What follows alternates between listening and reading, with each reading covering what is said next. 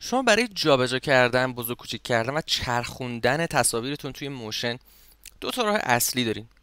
شما هم میتونید بیاید از طریق پراپرتیز با زدن F1، مثلا اگر فرضاً اینجا ما باشیم، اگه F1 رو شما بزنید میتونید بیاید از اینجا با جابجا کردن پوزیشن و روتیشن و اسکیل تصاویرتون رو بزرگ و کوچیک بکنید. و یه روش راحت‌تری هم هست. اگر شما بخواید از روی تصویر این کار رو انجام بدید، میتونید با این هندل هایی که اینجا میبینید این کار رو انجام بدید. اگر بخواید ترانسفورمتون رو ریست بکنید، یعنی برگردید به حالتی که قبل داشتید، به طور مثال این عکس الان اینجاست، شما بخواید همون شکلی بشه که اولش بود، اینو ایکون کوچیکی که اینجا شبیه آندو رو بعد بزنید، یعنی شبیه بازگشته. آندو به همون معنی بازگشت.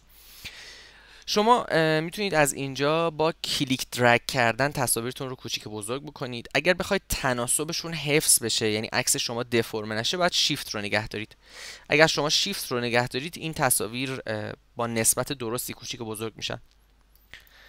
اگر شما روی عکس ابزارتون این ابزار اصلی سلکشن باشه و جابجا بکنید، کلیک بکنید و درگ بکنید، عکستون رو میتونید جابجا بکنید.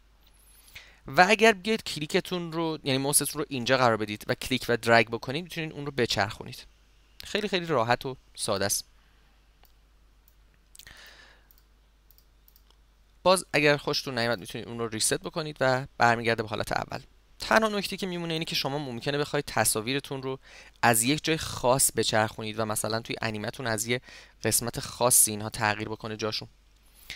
یا آیکون این زیر شما دارید برای جابجا کردن محور تصویرتون رو، همین آیکونی که اینجا میبینید. شما میتونید با انتخاب کردنش این محور رو به طور مثال بیارید اینجا و اینجا و فرضاً من بخوام تصویرم از این قسمت بچرخه به جای اینکه از مرکز بچرخه. و حالا به محض اینکه من برگردم به ابزار اصلی و چرخش رو انجام بدم، شما میبینید که از اینجا این اتفاق انجام میشه و تصاویر من از این محور میچرخن، از این محور هم در واقع کوچیک و بزرگ میشن.